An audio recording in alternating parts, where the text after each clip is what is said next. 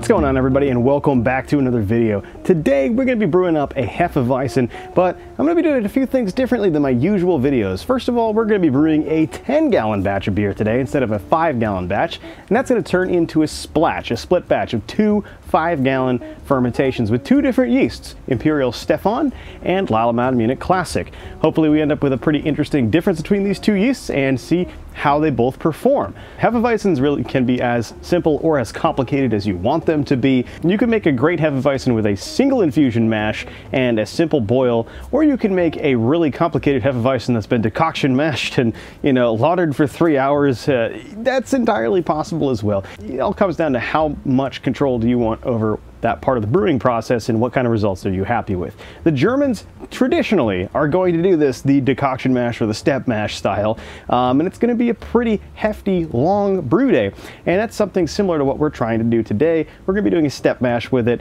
but not a decoction mash. A decoction mash is a little too much work right now. That's something I've done in the past, and I've done it one time. It was very successful, very interesting, but holy crap was that a long day, and I don't think I'll be doing it again. We're going to be brewing with a much higher percentage of wheat relative to Pilsner malt, and we'll be incorporating a ferulic acid rest into the first part of the mash to see if we can influence our flavor a little bit. I'm also going to be brewing this on, again, the 20-gallon 240-volt Clawhammer system today. This is a big system. Big thank you to Kyle and Emmett for shooting that over my way. It is a solid system, so do check them out if you're curious about that.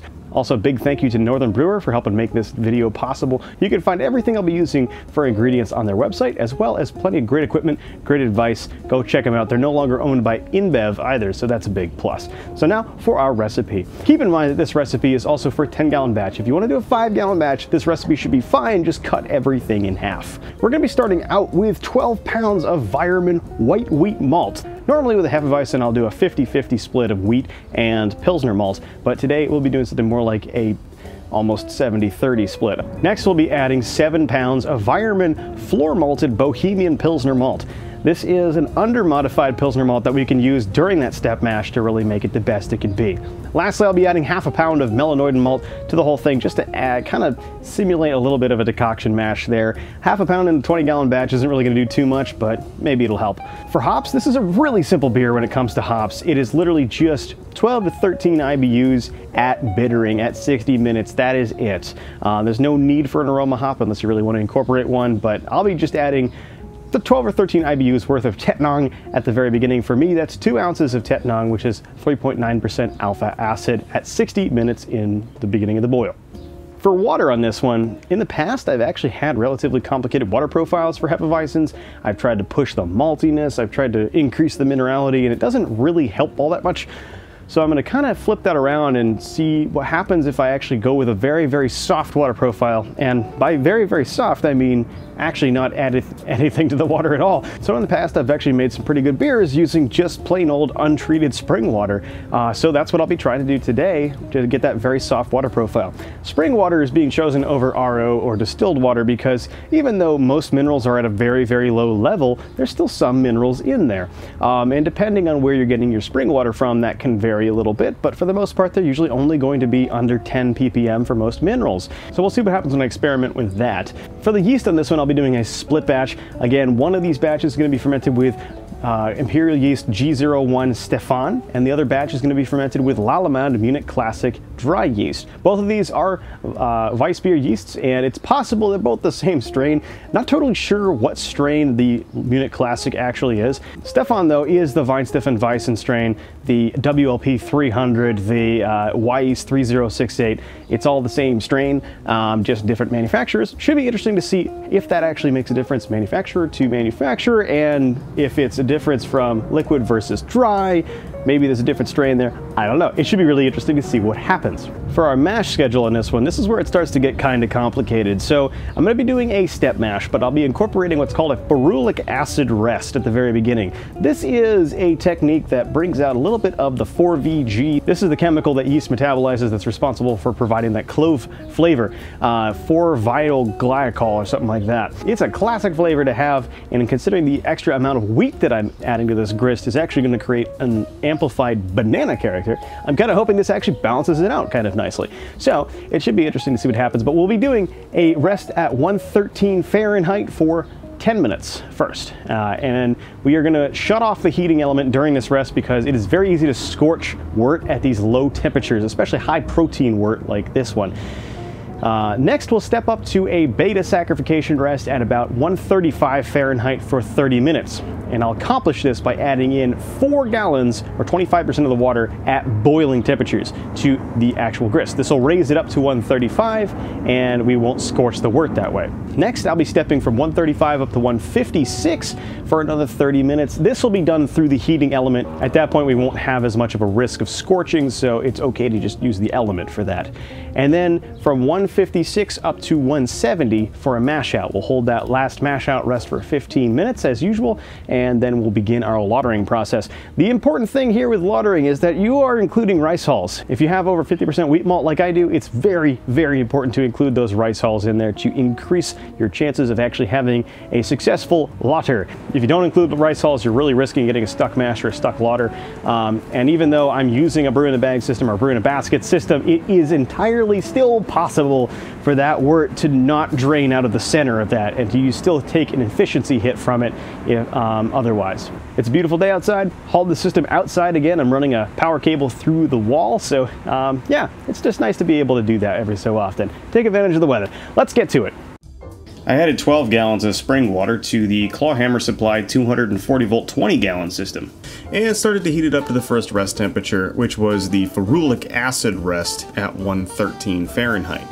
I also milled all of my grain at this time and used my 120 volt system to start separately boiling the 4 gallons of water that I was going to need for my second infusion to bring it from the ferulic acid rest up to the first saccharification rest.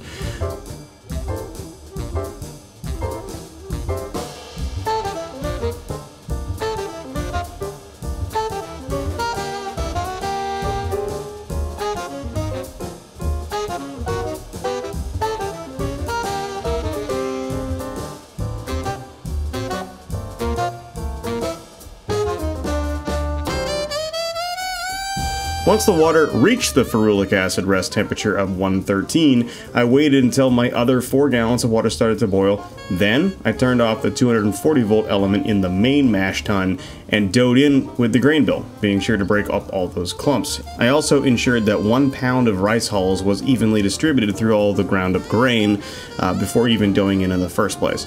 Once everything was all dough'd in, I did not recirculate and I let it actually just sit there at 113 Fahrenheit for 10 minutes, and then once that 10 minutes was up, I added the 4 gallons of boiling water from the Clawhammer 120 volt system to raise it up to the next temperature step of 135.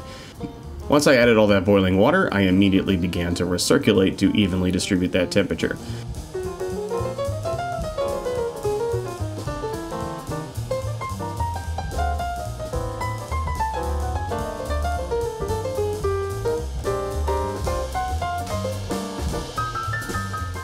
Since the acid rest was complete at this point, I took a pH reading and I saw a pH of 5.62. From what I understand, this is actually on target for a Hefeweizen, as they do tend to finish a bit tart.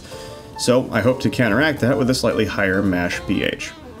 Once the mash had rested at 135 for 30 minutes, then I raised it up to the next step of 156 Fahrenheit and let it sit for 30 more minutes. Then I raised to the mash out step of 170 and let it rest for 15 minutes.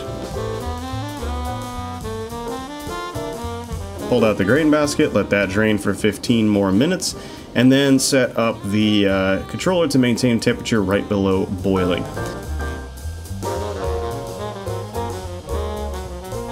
Before the boil, I used my Anton Par EasyDense to record a pre-boil gravity of 1037. I set the controller to about 70% power, which is enough to maintain a good rolling boil in a 20 gallon system. And at this time I added my bittering hops, which was 2 ounces of Tetnang. Then nothing else happened for the remainder of the 60-minute boil. I added no whirlflock, no nutrient, anything like that. And once it was finished, I then began to chill down to the pitching temperatures of 65 Fahrenheit, and I transferred 5 gallons of wort into each fermenter. I took an OG sample using my Easy Dense, and I saw an original gravity of 1043. At this point, I pitched 1 packet of Lallemand Munich Classic into the Anvil bucket fermenter, and 1 packet of Imperial Stefon into my Spike CO5. Unfortunately, I don't have footage of this actual yeast pitch because my camera battery decided to die in the middle of that shot, so please accept this substitute with a different Imperial yeast. So to ferment this beer, it's not really all that complicated. Usually with a Hefeweizen, it's going to be one of 2 things. You're either going to be pushing it towards the upper range of the fermentation temperature, or you're going to bring it down to the lower side of fermentation temperature. 68 is about that middle ground where you're going to get a balanced fermentation character. But if you go hotter, up to about 72 to 75, you'll get more banana character out of the yeast. And if you go colder, down to about 62, you'll get more clove character out of the yeast. This seems to be pretty universal no matter what kind of Hefeweizen strain you're actually working with, so that's kind of nice. But the other thing you could do to play around with the fermentation is consider open fermentation. Open fermentation is shown to increase the ester activity, the extra production of the yeast. It's going to kick out more banana character as you ferment open. What happens is the yeast are actually they're not inhibited by any sort of headspace pressure, no matter whether or not you actually added headspace pressure at all. It just kind of is sensitive to it. So it creates this massive krausen to protect itself from things that would fall into it or insects, that sort of thing. As it creates this krausen, it's actually entirely sanitary to ferment it open as long as you control the conditions around it. I've done it a couple times. It does produce increased ester levels. It actually is a really nice way to kind of more traditionally make your beer. That being said, it's definitely still vulnerable. So I'm fermenting in a basement, which is not really the best option for open fermentation. It's just a little too risky if you're asking me. So I'm not going to actually be fermenting open, but if you do, here's a couple things to do. I would recommend placing a screen of some kind over the top of your fermenter so that bugs don't fly into it and other large debris doesn't get into it. And once you start to see that krausen falling back down into the beer, take that beer, transfer it into a second vessel underneath the krausen, because on top of the krausen there can be contaminants, and it's something that could come back into the beer to spoil it later if you're not careful. The open fermentation tanks that are used in most breweries that employ this traditional method are contained within basically clean rooms that are very, very tightly controlled in terms of sanitation. So if you can, you should do the same thing in your home brewery. Pitch rate in these beers, it seems, doesn't really matter all that much. You could pitch a high amount of yeast, you could pitch a lower amount of yeast, and it still seems to generate the same levels of esters and phenol. Previously, I was kind of stressing my yeast intentionally by under pitching a little bit to try and get more yeast character, but it seems like you don't really actually need to do that in order to get a good level of yeast character out of this beer, so I'm not going to do that this time. There's a couple alternative yeasts you can use if you want to use, for example, yeast 3068 or WLP 300. Those are both the weihenstephan strain. It's the same as the Imperial Stefon that I'm using, and maybe the same as the Lallemand Munich Classic, but not totally sure. But there's a few other Hefeweizen variants out there, like the Hefeweizen 4 from White Labs is one example. That's something slightly different than what we are using today. Feel free to experiment around, use different Hefeweizen strains, but my recommendation is really to stick with a dedicated Hefeweizen or Weiss beer yeast when you're making this kind of beer. It's a very unique character and it comes from a very unique kind of yeast. You can't sub out Kveik for it, and if you ferment it under pressure, you're gonna kind of suppress that character, and it's not really meant to be fermented under pressure. The yeast is very sensitive to that external pressure and might just quit on you. So just a couple things to keep in the back pocket there, but in the grand scheme of things, in a nutshell, what I will be doing is fermenting this one closed at about 72 degrees for about 10 to 12 days, however long it takes me to complete fermentation completely, and then I'll transfer into both kegs, and we'll force carbonate because, well, you know, time. Anyway guys, I'll see you in a few weeks.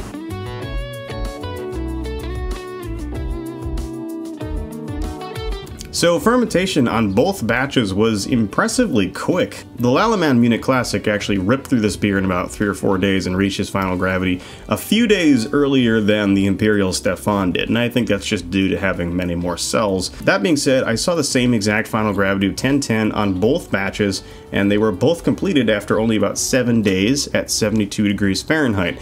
And even though the beer is tasting pretty good in both fermenters, I still let it condition for a few more days in the fermenters and then kegged on day 10.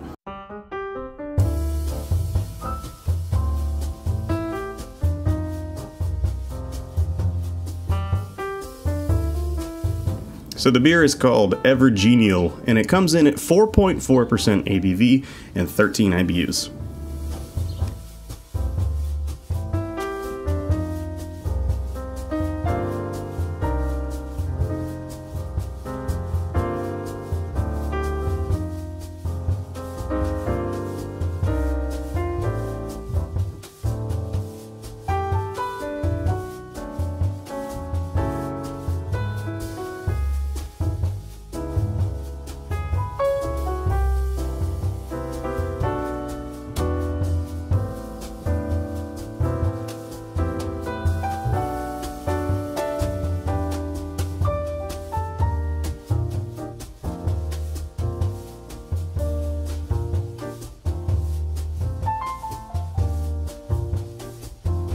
So with these two beers, the one that is being poured into the Weihenstephan glass is the one that I fermented with Imperial Stefon.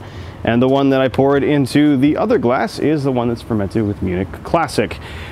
Already right off the bat, you can see that there's a huge difference in the appearance of the beers. The Stefon is pouring a hazy gold color, but it is definitely opaque. It has a huge rocky head on it, massive amount of head retention, which is awesome. This head legitimately sticks around for about 5 minutes and leaves some fantastic lacing. On the other hand, for the Munich Classic, it's almost clear. There's a slight haze to it, but it's really much, much clearer than the other beer. Same color though, a nice golden color with a much less impressive head on it, which I find very interesting. It still has good head retention and a good head that builds up, but it falls much faster. Both of them still do keep a good layer on the surface though. So both of these beers were fermented under the same fermentation conditions, the same temperature for the same amount of time, but one was fermented in a conical, the Stefon, and the other one was fermented in an anvil bucket, the Munich Classic. And I think that might be responsible for some of the differences we're going to experience here today. So we'll go in now for aroma, starting with the Stefon. The Stefon is really kind of a nice bready malt character there, with a little bit of a light phenol as well. So it's got some cloviness to it. Yeah, definitely a little bit more on the phenols though. I'm not picking up really any fruit on the aroma. Mostly just that clove kind of character. So now for the Munich Classic. The Munich Classic is a much more estery aroma, also much stronger. This one has a little bit of an apple bubblegum kind of character on the aroma. Definitely getting some banana in there as well. Banana bread kind of character. All right, moving for mouthfeel now. So starting with the Stefon.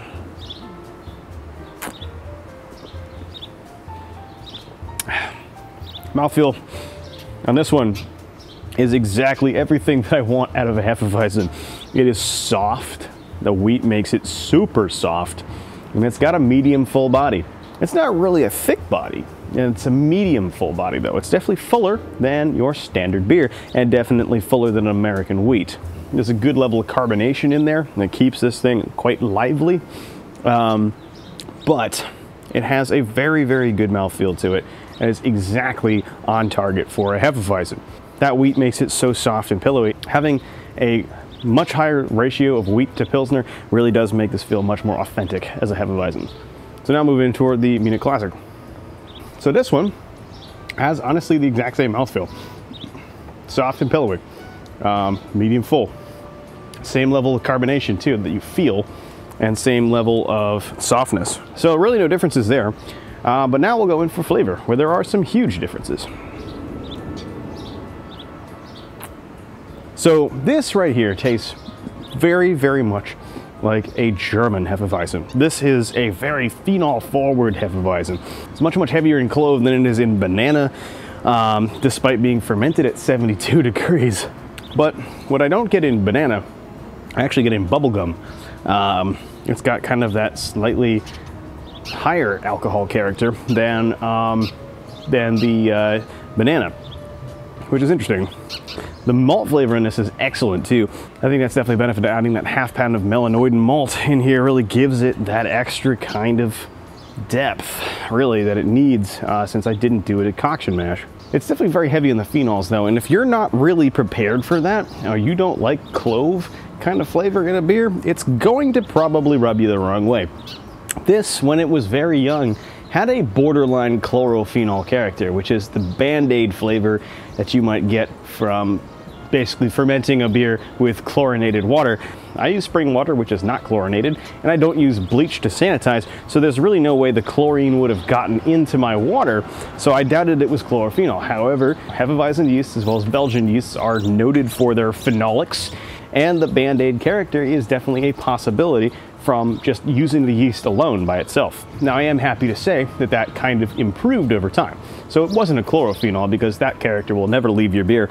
But this, as it carbonated, as it aged, as it sat for a little bit, got so much more palatable than it used to be. And I was happy to see that. However, the reason why it's so phenolic is because I fermented it in a conical. Conical fermenters have a way of suppressing esters. They have a way of basically encouraging the yeast not to ferment the same way as it would in a wider, shallower vessel. Traditionally, Hefeweizens are fermented in large open squares, which are much shallower than they are wide. They're also open fermented. I did not open ferment. So these two things in combination really did favor the clove character of the Hefeweizen over the banana character. It does make a huge difference, despite that very high fermentation temperature of in the low 70s. There's also a slight tang of sulfur in this one as well. It's definitely noticeable. I wouldn't say it's bad. It's actually something that I've tasted in plenty of traditional German Hefeweizens. But I just wanted to point that out, though, because it's not present in this one. And that's kind of a good segue for us to move over to the Munich Classic and talk about how this one's so much different.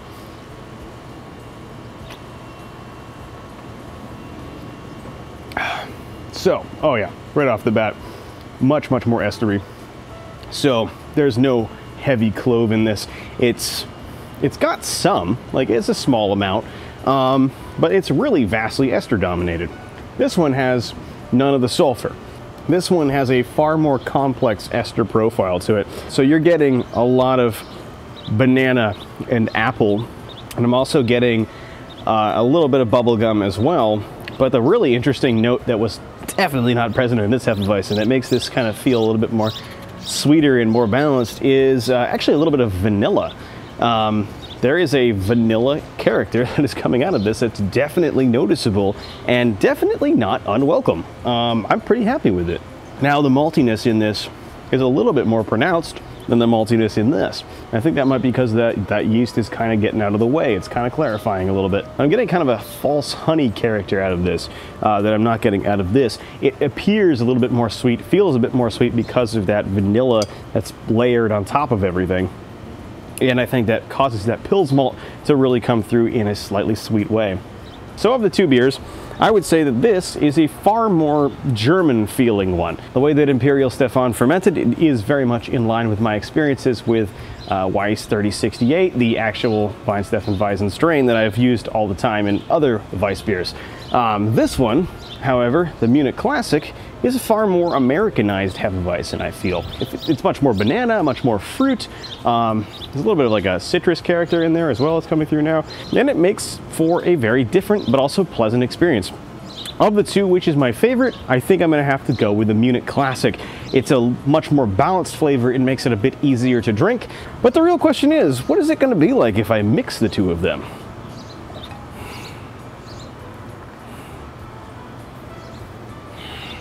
So now, do we possibly have the best of both worlds?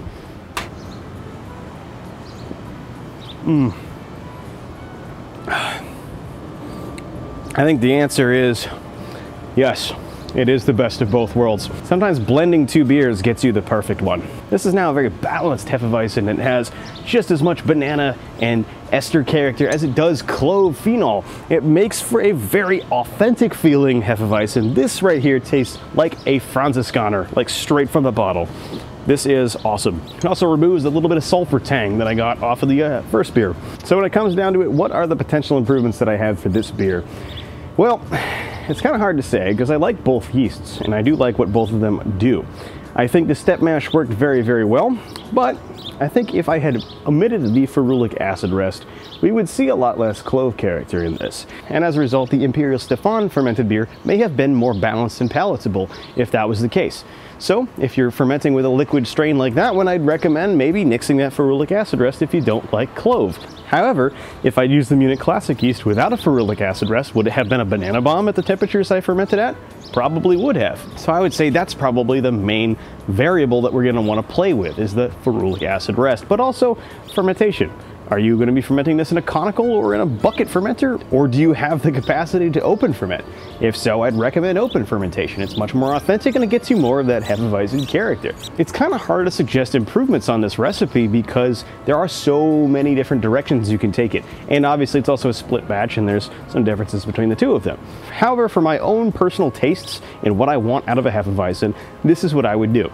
I would keep the grist exactly as it was, and if not, maybe even add a little bit more wheat. I love the way that the extra wheat brings out so much more mouthfeel and body. This is exactly everything I thought of when it came to the mouthfeel of a Hefeweizen. Also, that amazing head and head retention on the beer is due to that high percentage of wheat. So I would keep that in there. I would probably nix the ferulic acid rest, and I'd probably keep the other 2 steps of the step mash in there though. And then I'd probably actually ferment with the Imperial Stefon. That being said, if you wanted a banana forward Hefeweizen, then follow all those steps and add Munich Classic instead of the Imperial Stefon to get you that result. Either way, I'm very happy with the results of this experiment. It was a ton of fun to conduct, and I hope you guys actually enjoyed it and learned something from it. If you did, please comment down below. Please let me know what your thoughts are on it. Hit the like button, hit the subscribe button if you haven't already. It makes a big difference to me. If you want to support the channel, feel free to pick up a t-shirt from the merchandise store. I got a bunch of stuff down there. But if that's not your thing, there's also a Patreon. There's an Amazon store. There is a channel membership option. And there's also the super thanks button if you do feel inclined to hit any of those. Please check them out if you want to help support me. It means a lot to me. And if you want to follow me on more than just YouTube, I'm also available on not only Instagram, but also Facebook as the Apartment Brewer. So check that out for more frequent content. So if you're still watching, big thank you to you, big shout out to you. Anyway, guys, I will catch you guys in the next one. So until then, Prost!